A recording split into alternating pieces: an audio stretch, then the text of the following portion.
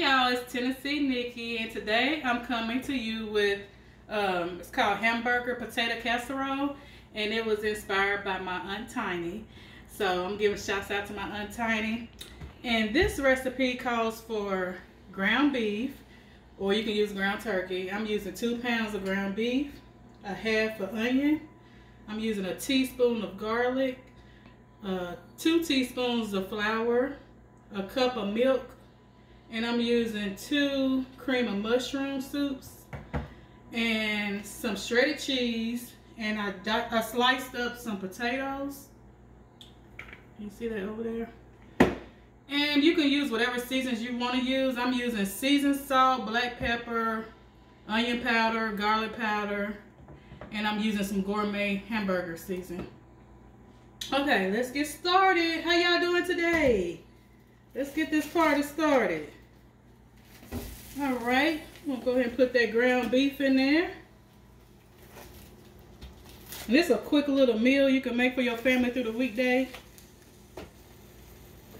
Let's go ahead and get this started.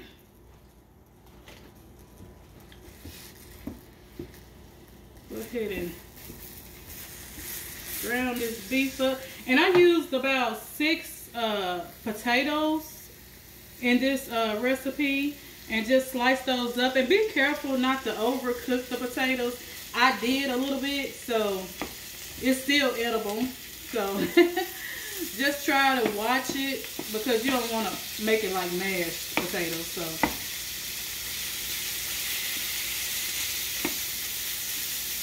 I'm going ahead and make this because my cousin been asking me to make this like every week. So I'm going to go ahead and make this so she can see it.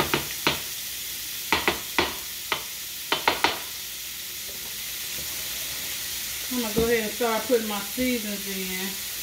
I'm going to start with my gourmet burger. Put some of that in there. And I don't have a measurement for it, just whatever you want to put in there. Some people don't like as much seasons, but I do. Put you some seasoned salt,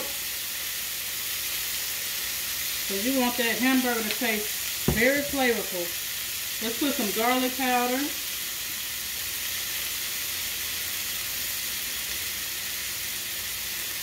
I love garlic.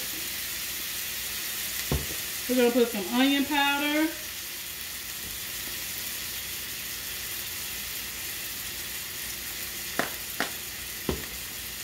Last but not least, we're going to put some black pepper in that thing.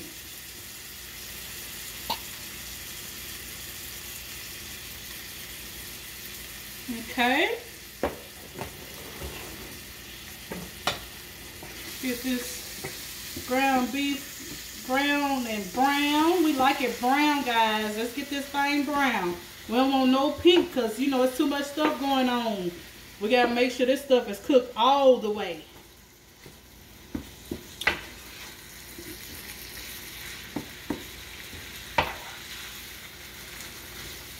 Get that good and browned up.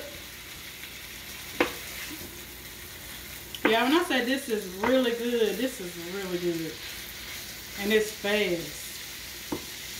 Only thing is not as fast if you cutting up the potatoes. If you don't like cutting up potatoes, that's the only thing that's time consuming. But other than that, it's quick. Because you're only boiling it for about, if you got your water already to a good boil, it's like 5 or 6 minutes. And like I said, you got to watch it. Because, since you're slicing it, let me show you how it looks. Since you're slicing it about that thin, it's easy to boil it too long, and it can crumble up on you. But that's okay. If it do it on you, just go ahead and still put it in that casserole dish, because it's still gonna taste good.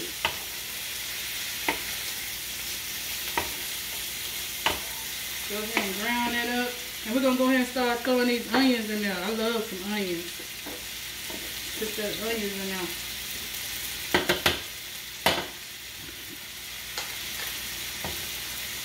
Like I said, it's about a half of an onion.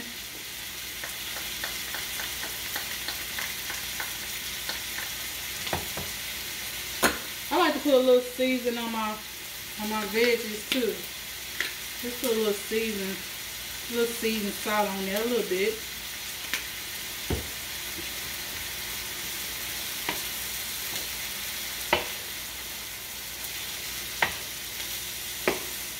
Y'all, it's so pretty today. It's a little cool, but it's okay. It reminds you of like a little fall day. But the sun is out. We still alive. You know, it's a beautiful day. It's Saturday.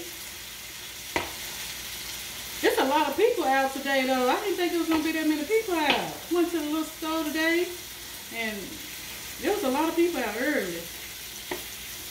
A lot of people fishing and stuff. Do y'all fish? I like to fish. I always beat my husband in fishing.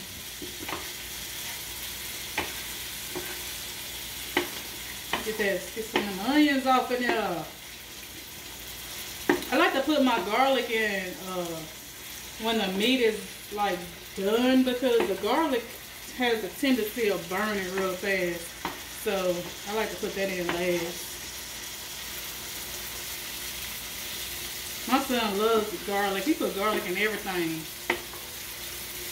He put in his eggs. I don't like garlic in my eggs. Comment below if y'all like garlic in y'all eggs. I think it's nasty. Yeah, you can take good and brown. Ooh, it smells so good.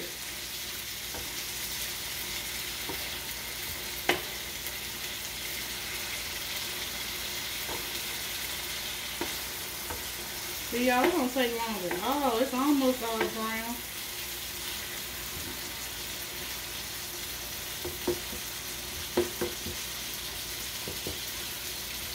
Okay, guys, I'm gonna come right back with you. I'm gonna go ahead and finish browning this meat all the way, and I'm gonna drain the grease, and I'll be right back with you. Okay, be right back. Hey, y'all, I'm back. Okay, now I'm gonna put the garlic in there. Put the garlic in. Let that cook up a little bit. I wish I could smell this. Ooh, your girl be in here. Throw it down. Okay. The next step, y'all listening? Are y'all listening? Okay, let's put 2 teaspoons of flour, not self-rising flour, sis. Just regular flour, all purpose. Throw that in there. Cause it's gonna make it kind of like a gravy, right? And we're gonna cook that for about 2 minutes, because we don't want no flour taste in this. So you wanna cook that for about 2 minutes. 2 to 3 minutes. Just stir.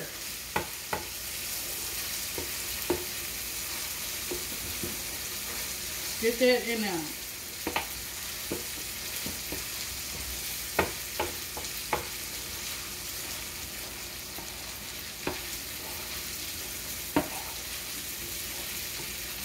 Alright.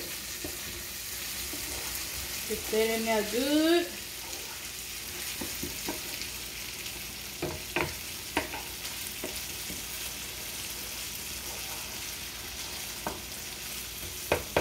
That meat good and chopped up fine.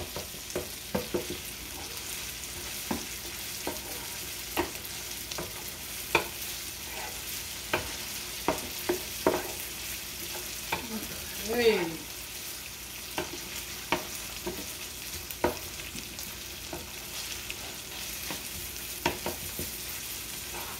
It should be good.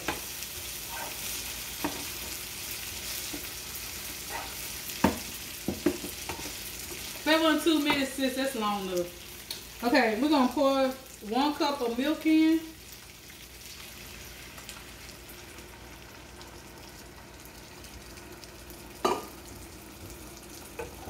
We're gonna stir that in, and we're gonna let that soak on off in there.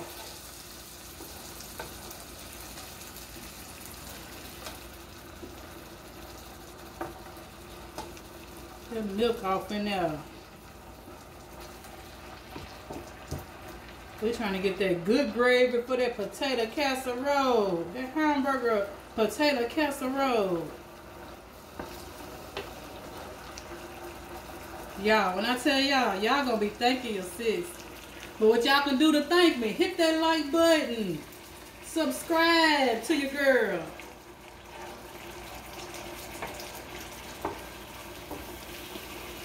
I mean, what else is it to do? You know?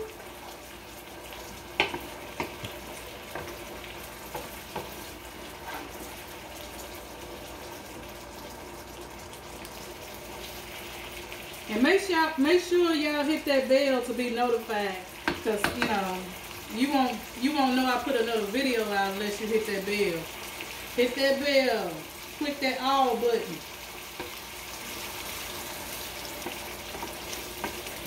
Okay, we want that milk to get off in there real good.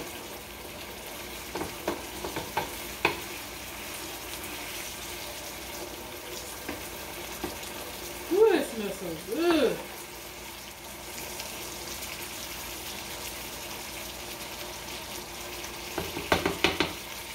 Okay, next up, that creamy mushroom soup. I like to use 2. You can use 1, but I like to use 2. Let me get me a spoon.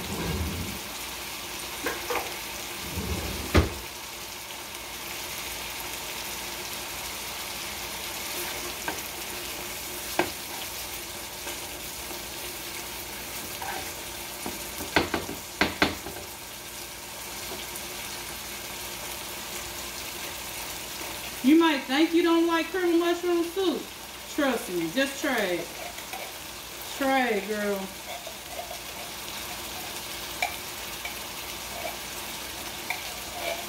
You were like, ooh, that sounds nasty. The devil is alive. Let's open this other tin.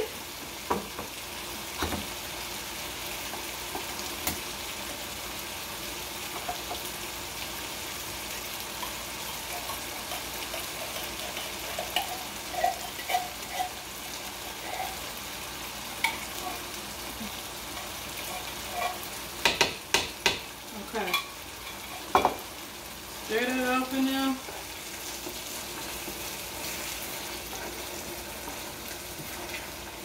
Come on now, you can't deny that. Look at that. Ooh. You can't deny it. Just let it go, sis. You can't. Look at that. What you said? Look at that.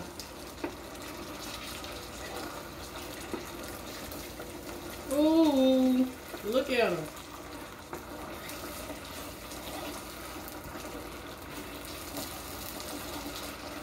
Y'all know that took that to a whole nother level. For real. Y'all know that took that to a whole nother level.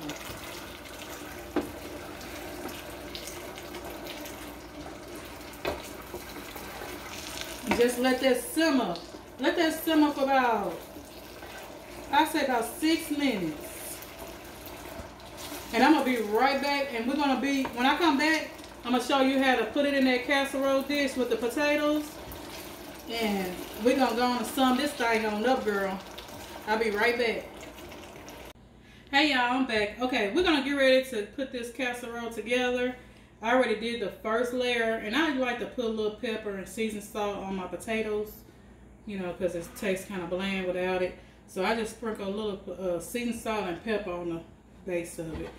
And we're going to go ahead and start putting this casserole together. And you just go ahead and put that meat sauce on there.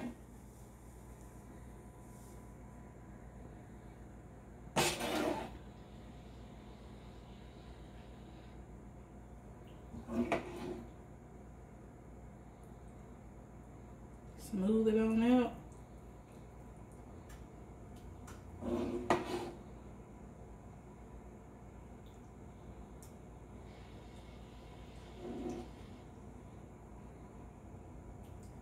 Ooh, this is so good, y'all. I can't wait till y'all try it. Y'all can make this for Sunday dinner, because today's Saturday.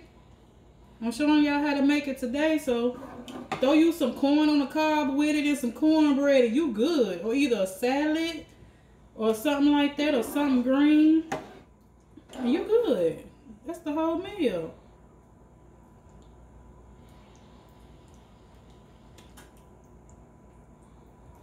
Okay, got that smoothed out. And we're gonna use some shredded cheese.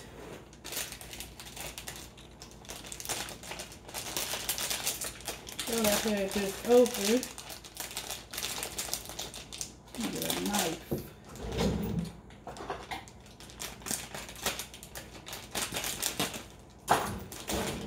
Okay. I'm gonna spread this shredded cheese on there. This extra sharp cheddar that I got. Put that on there. Spread it out. And I did wash my hands, guys. I did. Several times. Okay. Put one more on there. Okay. Then we're going to layer it again. Put the potatoes on there. And the potatoes don't have to be cut perfect. Let's cut them things.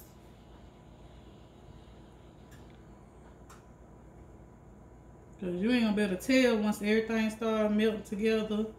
Because mine started breaking because, like I said, try not to cook them too long. But if you ain't watching it, it will cook very fast. So, and another trick is, once you finish boiling these potatoes, when it's in your little strainer, go ahead and run cold water over the potatoes because you want to stop it from cooking. Because if you just sit it in a bowl, it's going to keep cooking. It's really going to mash up. So make sure you run cold water over your potatoes. So you can stop that cooking process.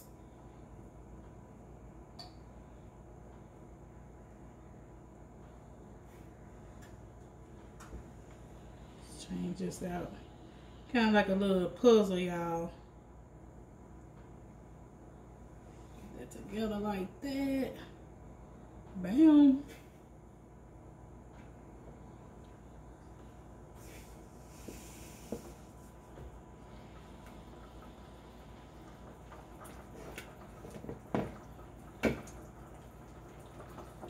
All right. Then we're gonna put some more seasoning on top. Turn this off. Okay. Put some little seasoning on them potatoes. A little gently. And then put some little pepper on it.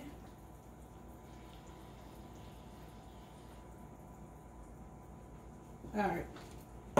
Okay. Then we're gonna put the final stage of the meat sauce on. And go ahead and start preheating your oven, girls and guys, to 350.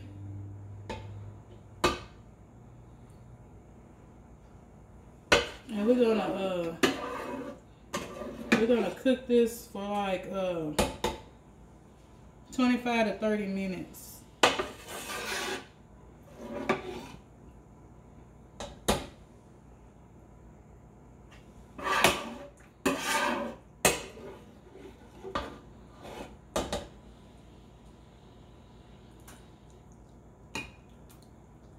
Just smooth out.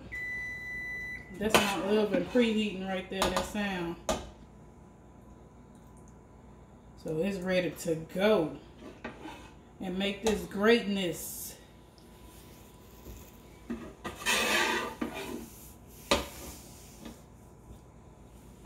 Get that off in there.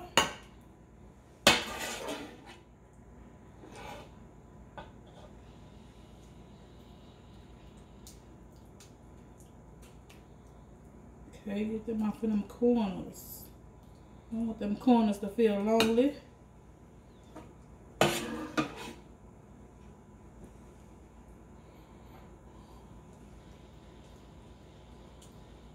Okay. Last bit.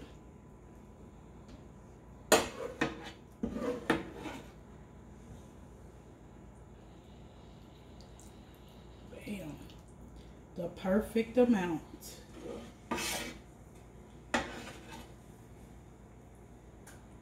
Okay. I'm gonna throw the rest of this cheese on now. I'm open up another bag too, because this might not be enough. I want the grand finale. So I'm using I'm using 4 cups of shredded cheese.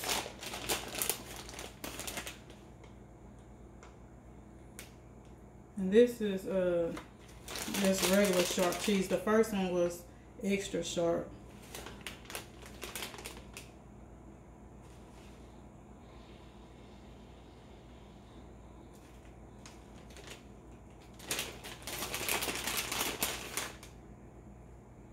Okay.